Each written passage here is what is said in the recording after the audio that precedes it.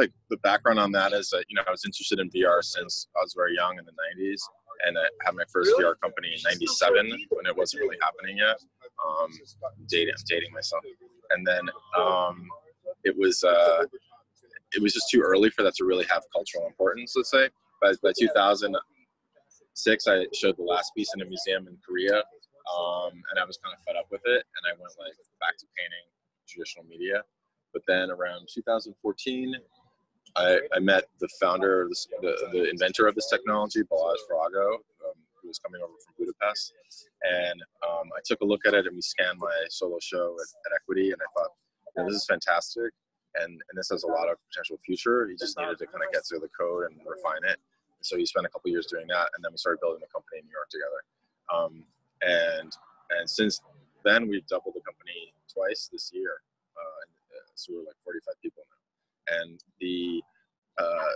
but art historically, I would say, like, when the market kind of tipped in 2008, 2009, a lot of artists were kind of scratching their head, and they're like, where's the discourse? Where's the meaning? Like, we understand the market, and we understand that, like, things, you know, go in waves, and there's a big peak, and there's a fury and a fervor for investing in art, and then that becomes the dominant conversation. And then when that crashes, then people get to you know, look at the pieces and kind of do a deeper analysis, and hopefully, like, the work gets more interesting again.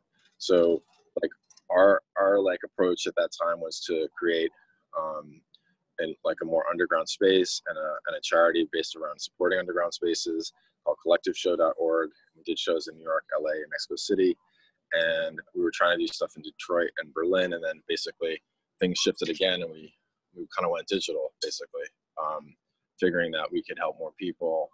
Tactically, it was like difficult to travel and organize, and so when I started working on the Walters Cube project as a co-founder, I kind of put that same energy that I did for the community project into this project, because I knew that the company would need, like, access to the art world, and also, you know, that the same type of ethos that we brought to Silver Shed and Collective Show, that we, you know, want to make sure that we're doing things in a kind of balanced way, and we're getting a broadcast across the market. I mean, some of the bills are being paid by Blue Chip, but we're also trying to make sure that we're going to be in a position to help institutions get back on their feet after COVID by being able to continue their projects.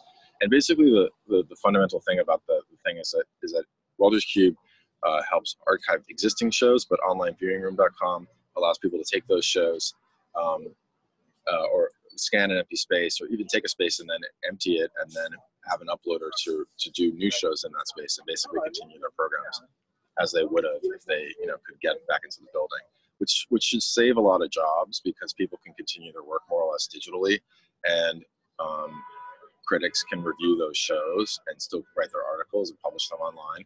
And just that all our activities have gone online in the last few months, and there is definitely a fatigue to that, but there's also a fatigue of people who've worked their whole life and then all of a sudden can't produce what they produce, or they don't have a means of income anymore. And most of the art world is either well cushioned or very precarious. Let's face it, it's kind of split in half.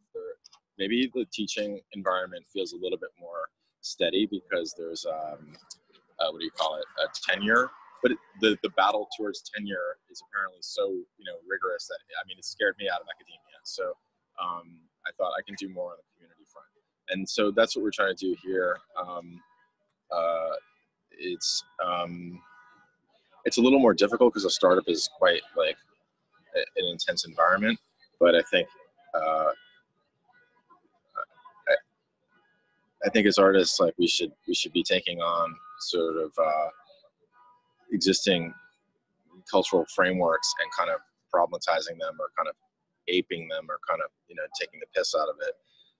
So for me to do a tech startup, it kind of felt like that too. Like, you know, we're gonna kind of artify this project, and we're gonna create a platform here. I used to work at eFlux, which was, you know, still a platform that I love. So I wanted to bring some of that knowledge to this, and that's another, like, you know, point of reference in the discourse.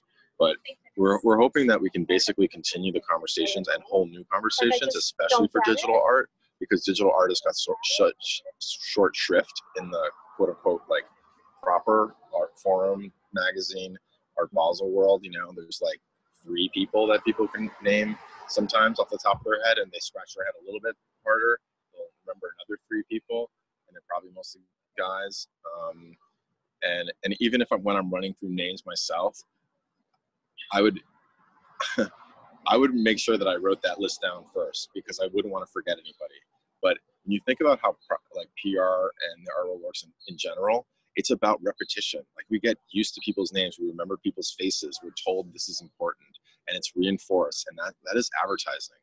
And so if we face the facts that like the things that we know and love are the things that are familiar, and that we're actually not really that hardwired to novelty, we realize that what an uphill battle we have as creatives, and that we really must support each other in a holistic way, understanding that we're facing a challenge, that if we want to affect change in the status quo, we're waging an uphill battle. And that's going to require new tactics, new technologies, and new alliances.